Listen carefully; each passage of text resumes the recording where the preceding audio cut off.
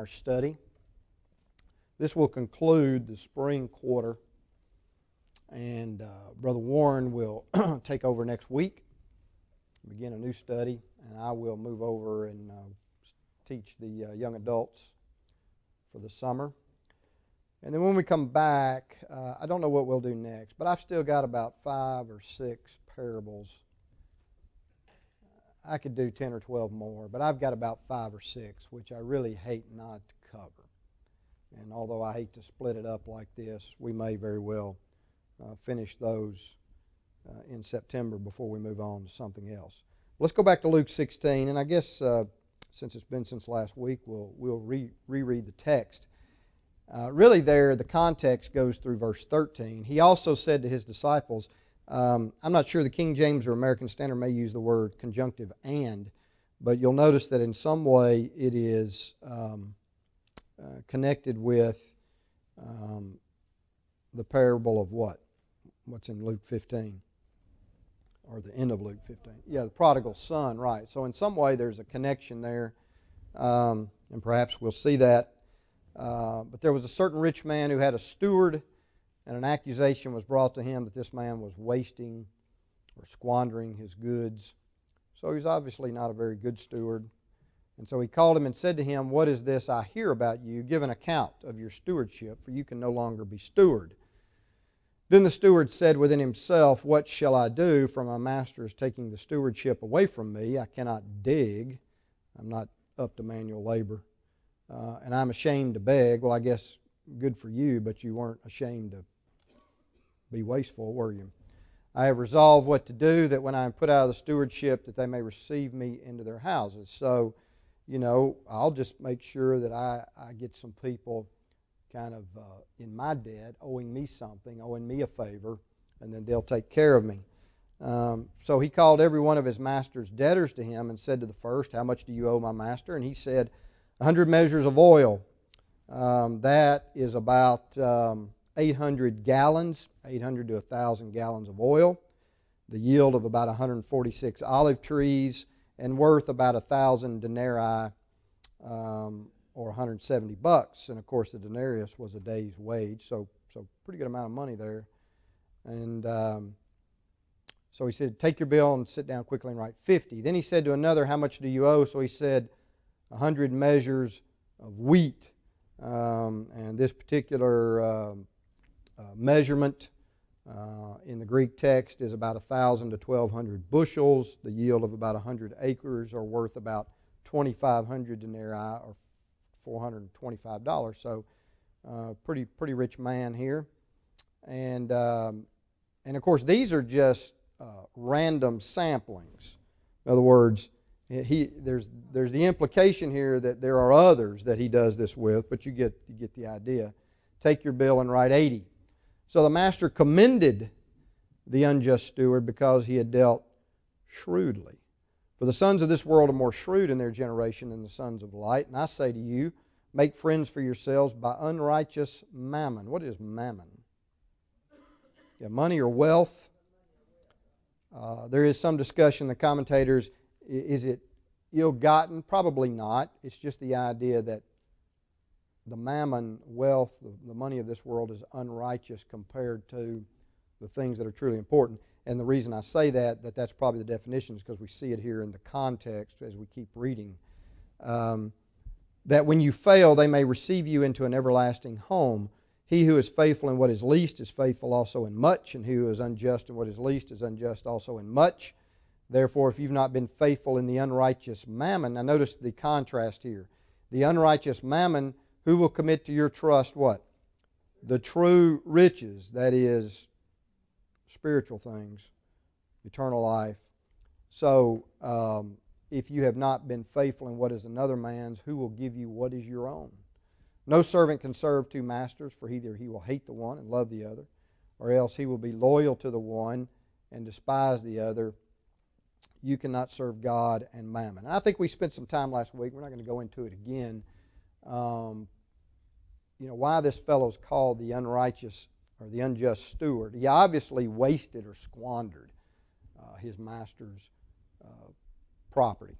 And of course, 1 Corinthians 4:2 says, If you're a steward, that is, you are a manager of another person's property. They've given you control to deal with it, take care of it, use it properly, and certainly for their gain.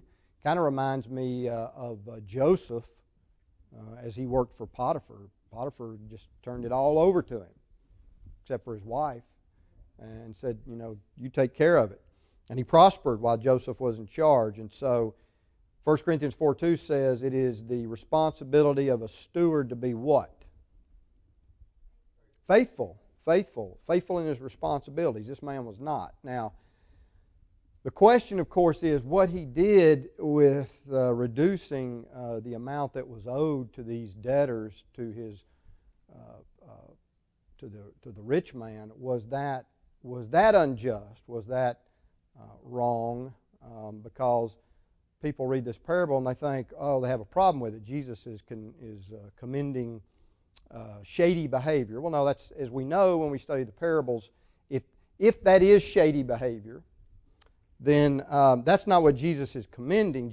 Every parable has one central primary point that the Lord is trying to make. Now, there may be some others we can draw from it, but there's generally one primary point that we need to glean from the parable. And so, obviously, Jesus' point is not to commend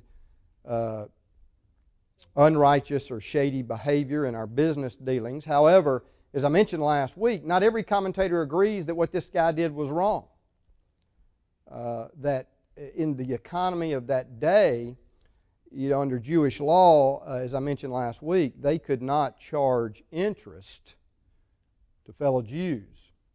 And so some of the rabbis held that if you had a contract that said, I'm giving you this and you're going to pay me back this plus interest, that was an invalid contract. But let's say you owed me $80 and I put in there you're going to pay me $80 plus $20 dollars of interest. That's not a good contract. But if I just wrote up a contract and said you owe me $100, even though I only gave you $80, the rabbi said that was okay, even though the interest factor is built into the total. As long as you just listed the total, then that was okay. So the point being is that what would happen on some occasions is you come along and all he did was, according to some commentators, was just knock off the usury, the interest. And by doing so, his Lord commended him because in the eyes of the community, that actually made him look good, because look what he did for these people. I don't know if that's the case here or not. The bottom line is, whether what he did was shady or not, that's not the Lord's point. And certainly as a steward, he fell short because he had already squandered and wasted his master's goods. So, what do we draw from this parable? It certainly warns us against what? And encourages us to do what? Once you add on and you read it through the whole context through verse 13. And again, as we mentioned in here before, the Lord talks about two topics more than any other as far as what is written in the New Testament. I know He talked about a lot of things that's not recorded. But as far as what's recorded in the gospel accounts, there are two topics that He discusses more than any other. Two topics that nobody wants any preacher to talk about. That's one of them. And hell. Jesus talked about hell and money more than any other subjects. And our attitude toward it, toward the physical possessions that we have. And we understand that according to Psalm 24 that the earth is the Lord's, right? And the fullness thereof. And we have been charged with taking care of it, being good stewards, because we don't bring anything into this world, according to Paul, and it certainly will carry nothing out. So it's not our stuff, but we're in charge of it while we're here, and one day we're going to have to give an account how we used it. So there's some warnings here against our love of money, our love of material wealth and possessions, and an emphasis on using what we have in preparation for what? Eternity. In other words, using what we have with an eye towards spiritual things rather than just either hoarding it or spending it on things we like. physical things, but using it, as we sometimes say, you can't take it with you, but you can do what? You can send it on ahead. There's a scripture out here on the wall that says, lay up what? Treasures where? In heaven, right. For where your treasure is, there will your heart be also. But it's interesting, the text here, this guy's something else. He says, what am I going to do? It's almost comical to me. Some commentators say in the Greek text, it's almost like Jesus says, this guy says, well, I can't work manually with my hands. I'm not going to do that. I'm not going to beg. And then it's kind of like in the text, there's that, when you're reading a comic strip, there's that light bulb that goes off above his head. And this guy shouts to himself, Eureka! I've got it. Here's what I'm going to do. And Jesus commends the activity on the part of this fellow as far as what? What did he do? What did he have? I mean, what was he thinking about? The future. He was thinking about the future. He's making preparation for the future. That's the point. That's the commendation that's given him by his master, is that he made preparation for his future. And it's interesting. Let's think about this for a minute. Look at that statement in verse 8. For the sons of this world are more shrewd in their generation than the sons of light. What does that mean? What does that mean?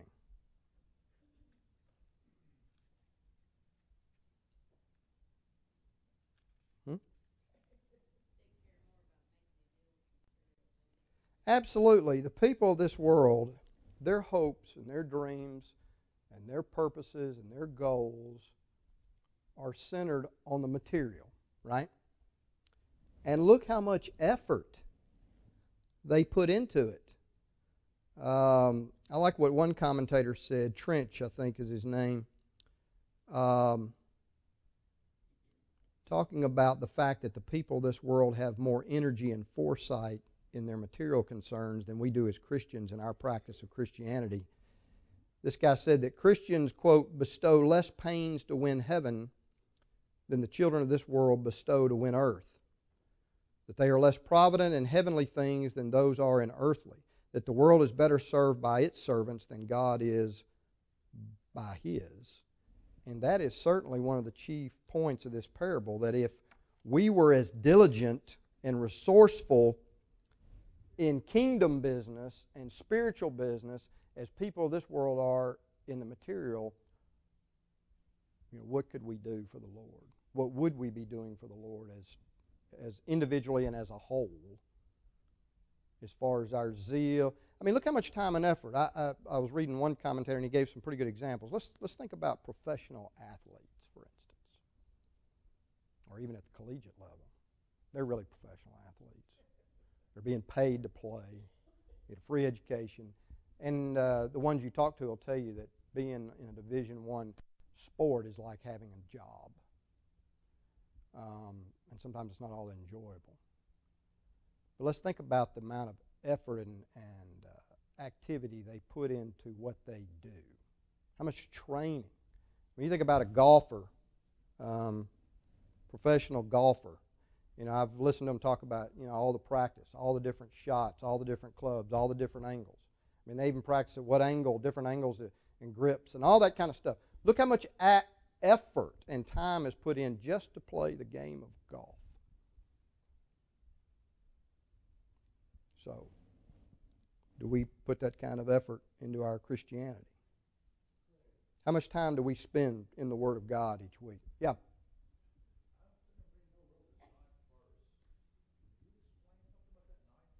Well, I'm not to the 9th verse yet. But we'll try. Yeah.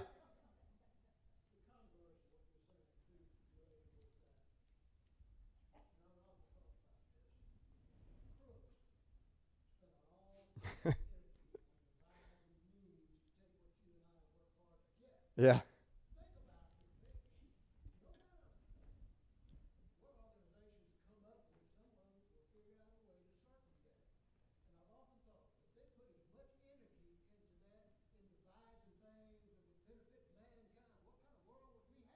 You know, think about all these computer hackers, ransomware and all that. How much time and energy do people put into getting into somebody else's computer and wreaking havoc on people's lives? You know, and the more that happens, the more I think these people really ought to be punished about like an armed robber or a murderer. They ought to get about 30 years for what they do. They wreak havoc on society.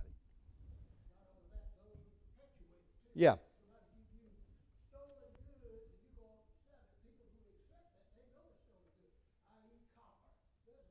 Yeah. Yeah. Yeah, watch your air conditioning unit, right? But you're right. I mean, even criminals put more time and effort, sadly to say, sometimes than we as Christians put into our spiritual growth, our service, our worship. I mean, you know, how many times you beg people to show up here? More than once a week, right? Yes, Satan works hard.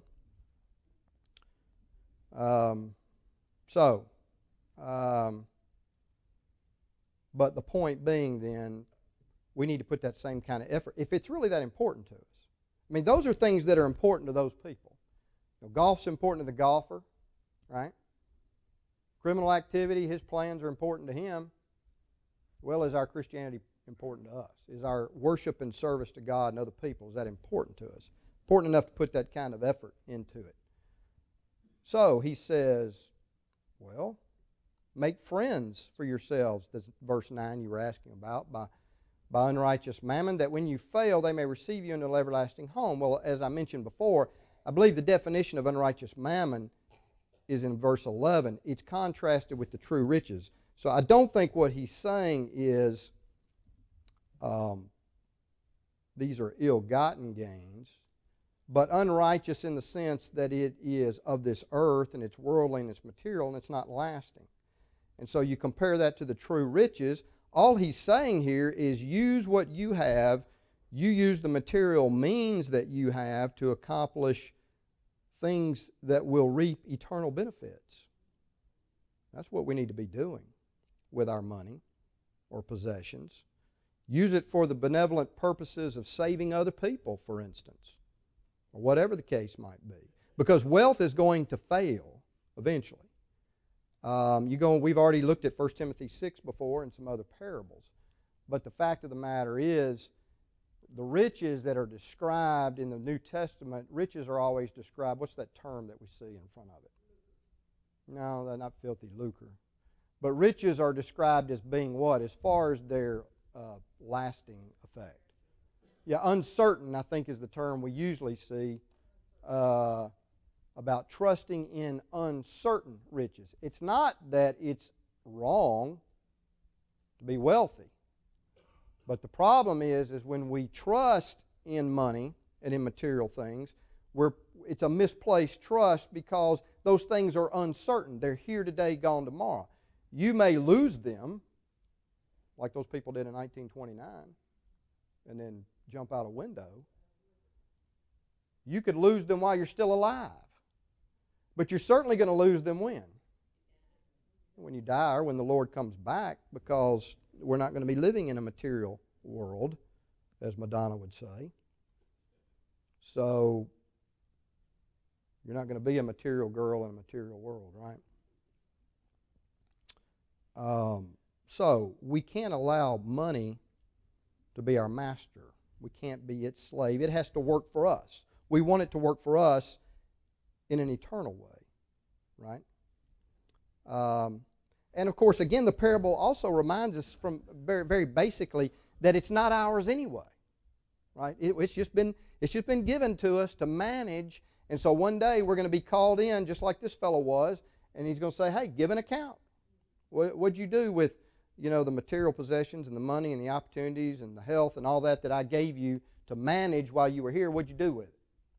And sadly to say, the vast majority of people squander, like this fellow, waste the things that God has given us. And so it's got to be used in His service, because literally, I mean, it's not an exaggeration to say that everything we have belongs to Him. Anything we have, including our spirit, came from Him. So, again, our responsibility is to be found faithful. And of course, there's going to be a final audit, an accounting, right? And so that awaits everybody. And we've got to be ready for it. That's why we call this a preparedness parable. Being ready for that final audit or that final accounting. Any questions or comments?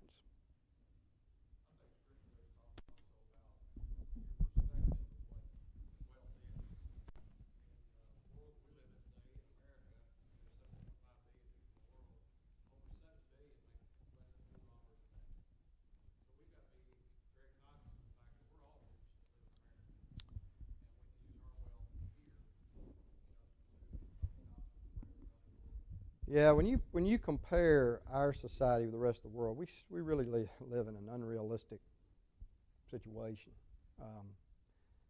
I noticed, I mean, again, you know, you hear on the news, Trump's budget's going to hurt the poor. We don't have any poor in this country, really.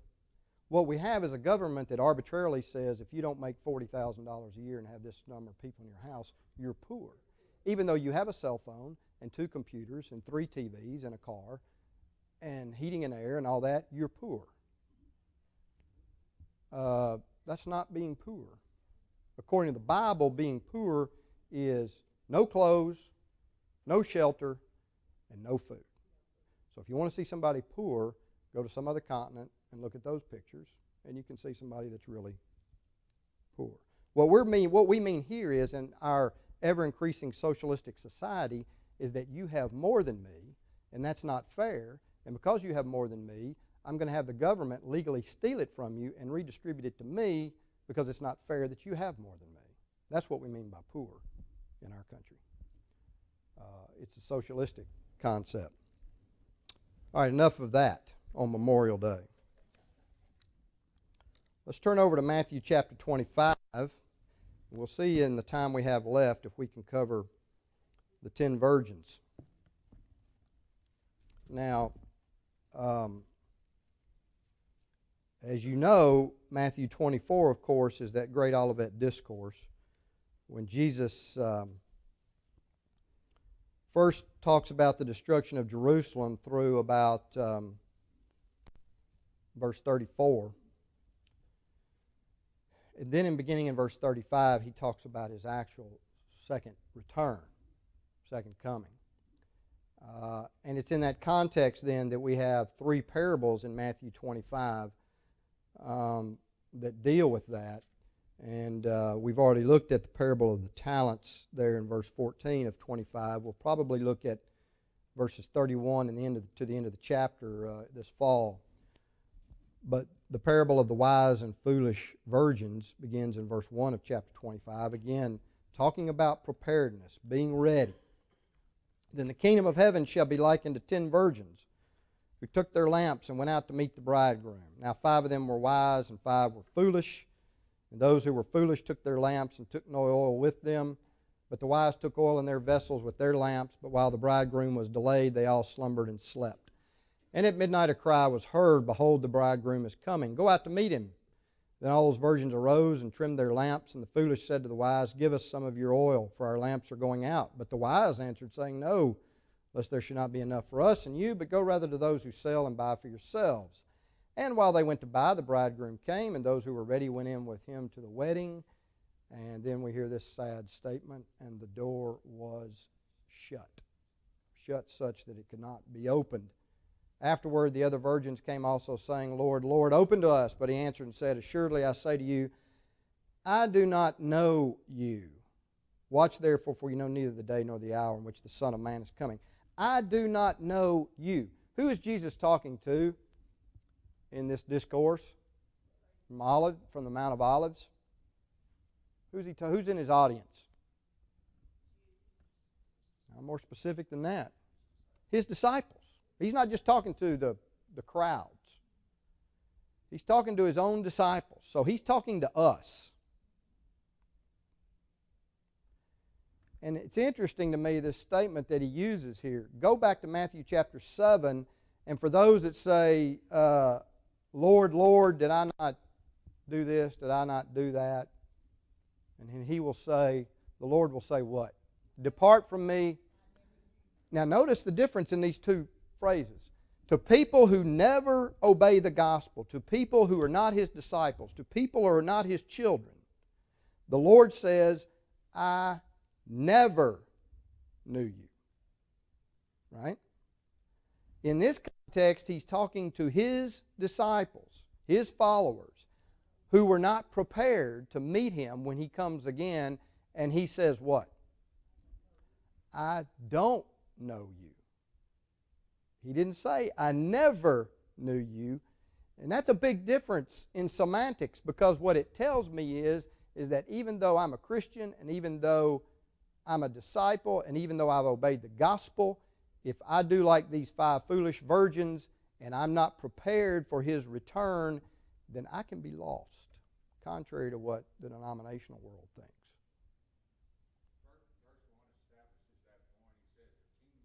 Yeah.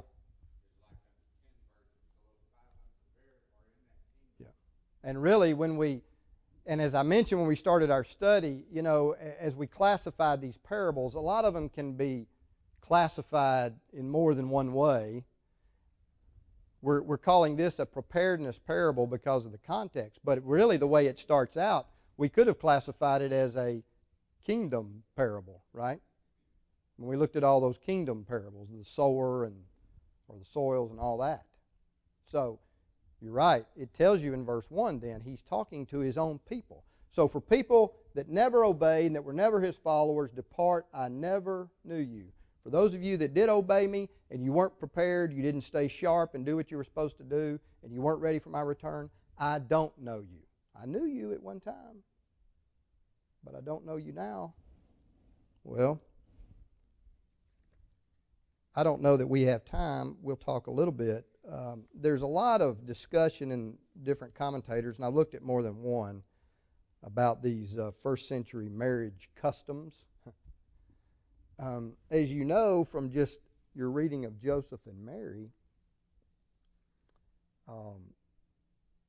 if you were betrothed, that was something much more serious than what we call an engagement.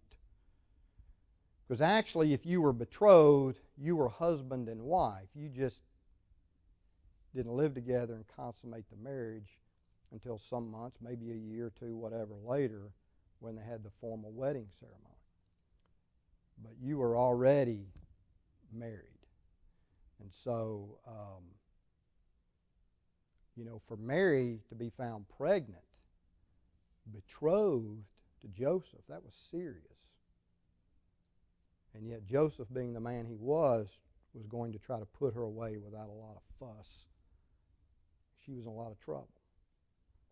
And so, because frankly, girls at that time were married off much younger than they are now.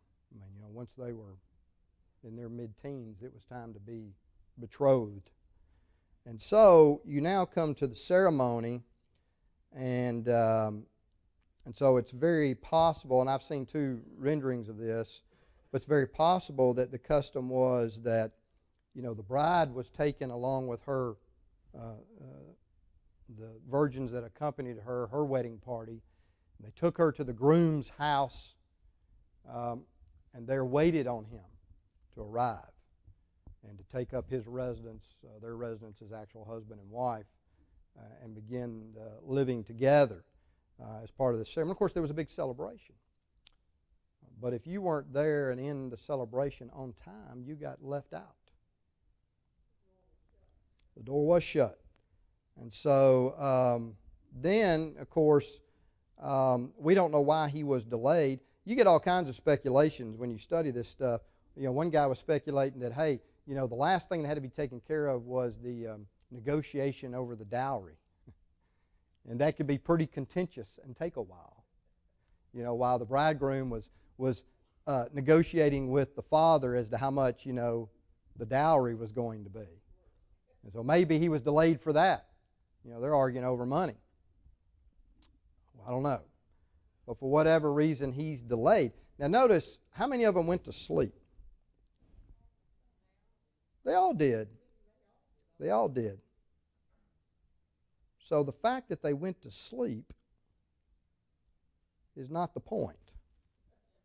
There's nothing wrong with going to sleep. In fact, most likely, this sleep is the sleep of death. They went to sleep. And as they awoke, the bridegroom was delayed. Christ, how long has it been since Christ was here? A couple thousand years, right? So as he's delayed, people go to sleep. And the way they go to sleep, if they're prepared or not, that's it, right? When they awaken to the sound of the bridegroom, they're either prepared or they're not. And so these virgins awoke, and again, I've seen all kinds of explanations of what kind of lamps these were, and I don't know. You got the little kind, they said, and then one commentator said, no, it was the big torch kind. But either way, they just used the rags and they poured the oil on the rags for the torches. Others said, no, it was actually the little oil-burning lamps. But either way it went, the oil on there was only going to last about 15 minutes or whatever it was, and then you got to put a little more in there. In other words, if you're going to be there very long at all, you got to have some extra oil, right? And so they're there longer than they expected. And he, of course, returns at an unexpected time. And there was no more opportunity for preparation after he came. So, lesson number one, we cannot neglect to be ready, right? You can't neglect the preparation. You can't put it off and say, I'll do it tomorrow. And look, let's think about this. It didn't mean that these virgins lived their lives gazing up at the sky. You ever heard of people that go off, they just know when Christ is coming back? They got some prophet that says he's coming back on July 12th of this year, and so they run off to the hills of Arkansas and stock up on a few supplies, and they're just sitting there waiting. You can't live life like that. That's not what it means to be prepared. Life goes on, and we have responsibilities. But there's certainly some prior precautions and preparations that need to be made even as we go about our daily affairs. And so we have to be prepared. Aren't there things in life that you just can't put off to the last minute to get ready for? What if you're going to run a half marathon or a marathon? You're going to get up, are most of you in here just going to get up next week and say, I think I'll go run a marathon? Is that the way it works? No, it doesn't work that way. It takes a lot of training to get ready for something like that. What about when you take a trip? How many of you are going to leave this afternoon and go down to New Orleans and get on a boat and take a cruise, and you haven't packed yet? Any people like that? Hadn't packed, hadn't done anything. Well, my boat leaves at such and such time. I'll just throw it all together here right 10 minutes before I go. I know there's some people that try to do that, but it usually doesn't work out so well.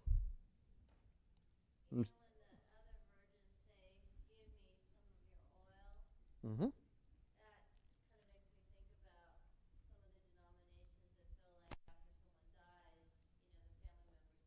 Yeah, that's a good point. You can't borrow righteousness, and you can't borrow preparedness, and you can't borrow salvation from anybody else. You can only prepare for yourself. And you got all kinds of Mormons and others that talk about baptism for the dead, and Catholics have purgatory, and used to be a time when they would actually collect, remember, indulgences. You could buy people out of it. Doesn't work that way. You are either prepared at the time of your death or you're not. And you can't get it from somebody else. And you can't borrow character from somebody else. You can't borrow righteousness and holiness and all those good things that God expects of His people. You don't get that from somebody. It doesn't matter how good your parents are, or how faithful they were, or some other family member. It doesn't transfer like that. And so, getting back to this preparation idea, I was talking about taking a trip. These people were going to be taking a trip. What about exams? Is it a good thing just to scoot along in the semester and wait till the night before the final exam and say, hey, I think I'll open the book tonight? Is that a good idea?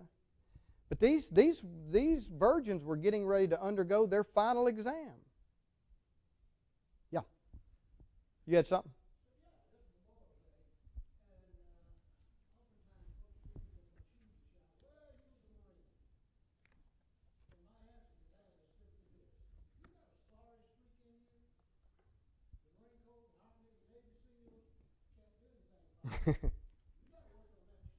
Yeah. Although I am starting to think in our society, Brother Rufus, that we need to go back to the draft. Because nobody's getting any discipline at home. So let's put them for 2 years in the military, at least get something. Huh? Yeah. Yeah. But he's right. Eventually, anything of real importance in our character, and that's why, Christianity is a religion of the heart and of the mind. It's in here. You don't change people by passing laws. You don't change people by chopping off their heads or blowing them up or whatever the case might be. Oh, you might get them to fake their way through some religion. But you really only change people from the inside, and that's what Christianity is about. It's not, you don't threaten people and that kind of thing with bodily harm to get them to convert. Because God expects personal submission, and He expects it, we're all personally accountable, right? We must all appear before the judgment seat of Christ, 2 Corinthians 5:10. Romans 14:12, so each of us shall give account of himself to God and nobody else, and nobody can give an account for us.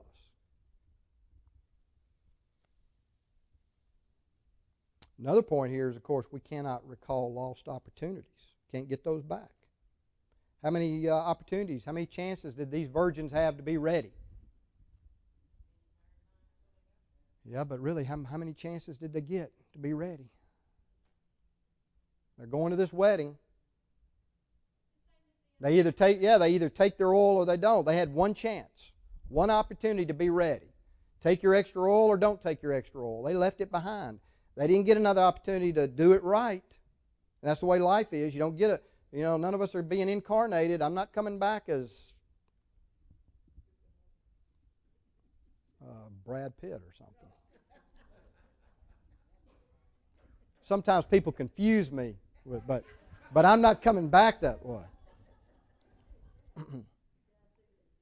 But every day's got opportunities, right? Every day's got opportunities, and we need to not neglect those opportunities. We've got opportunities to do good, opportunities to do bad. And most of the time, let's think about it here. Most of the time, it's not a matter of people doing something bad. It's not a matter of Christians doing something bad. It's just a matter of that we're not doing anything at all. Right? We're just not doing anything at all. We've talked about this over and over again, and I've got some more parables I want to cover. But a lot of these parables that Jesus teaches, they're not dealing with necessarily bad people, but it's the fact that too many times we rely upon negative righteousness rather than a positive righteousness. That is, we believe we're good and we're all right in the sight of God and we're going to be saved because of things that we do not do. Well, all that's important. Don't do those things. Keep not doing those things. But Christianity is more than not doing these things. Christianity also involves doing those things over here. It is a positive. Yeah, not leaving them undone. You shouldn't have left off those things, but you left out the weightier matters of the law, right?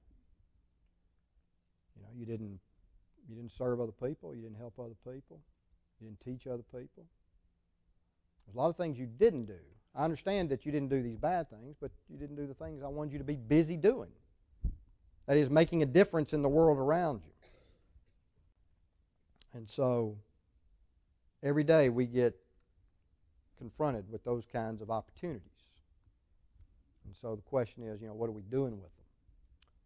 And then there comes a point where there's no more opportunities. You're either prepared or you're not. Now that door was shut, but these doors have now been opened. Which means class is about over. So, we'll end there with the parable of the wise and foolish virgins. And we may do some more in the fall. Who knows?